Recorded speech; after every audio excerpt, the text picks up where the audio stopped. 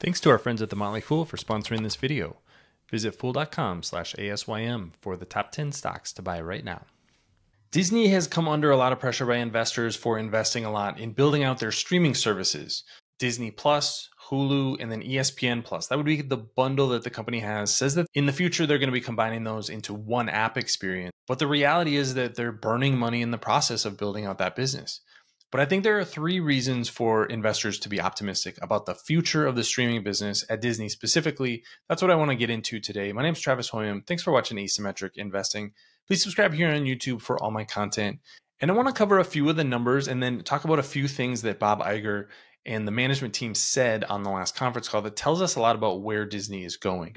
This is the most recent quarter earnings report. You can see that revenue from direct to consumer, which includes the streaming business, was up 12% to $5.5 billion, but operating loss was still $0.7 billion. So on a run rate basis, nearly $3 billion per year that Disney is burning trying to build out this streaming business.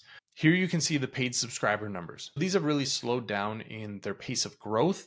Domestic Disney Plus subscribers actually down slightly for the quarter. International up slightly. Total down 2%. And similar story at ESPN Plus and Hulu.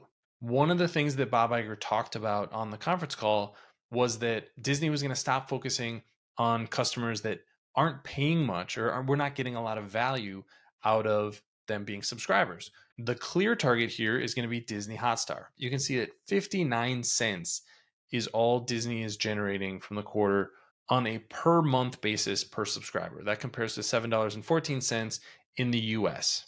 ESPN Plus, $5.64. And then Hulu is a little bit different, a little bit higher at nearly $12. And for video on demand and live TV, you're talking over $90. So what are the levers that Disney can pull to increase revenue and reduce those losses, maybe even start turning a profit in the next year or so on the streaming business, which is what they have projected?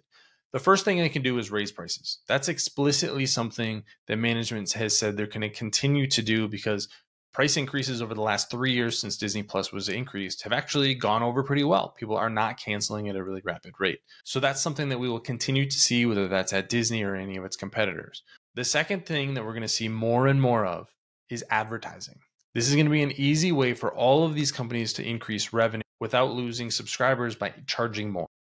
They're just going to start inserting ads depending on your tier. And what all these companies have found out, starting with Netflix, but including Disney with Hulu, is that the people who are subscribing to advertising only tiers or tiers that have advertising are actually generating more revenue for those companies than the customers that don't have advertising and pay a little bit higher price per month. That's how much money advertising is making for these streaming services. So I think we're going to see more and more advertising. They have talked about bringing that to Disney Plus. Will not start in the US, but the US will likely be coming later this year. And that could be a significant revenue boost. The final thing that I'm really interested to watch with Disney, especially as they move to a single app experience, is what do they do with ESPN? We know that they have started having conversations with sports leagues about what the future of streaming and sports looks like. After the bankruptcy of the Bally's regional sports networks, we know that the cable model of those regional sports is just not viable anymore. So what does the future of that look like? And does that allow these companies to renegotiate the rights and get some of the streaming rights for sports like the NBA, maybe even the NFL? I think that's going to be really interesting, and ESPN is likely going to be one of the leaders.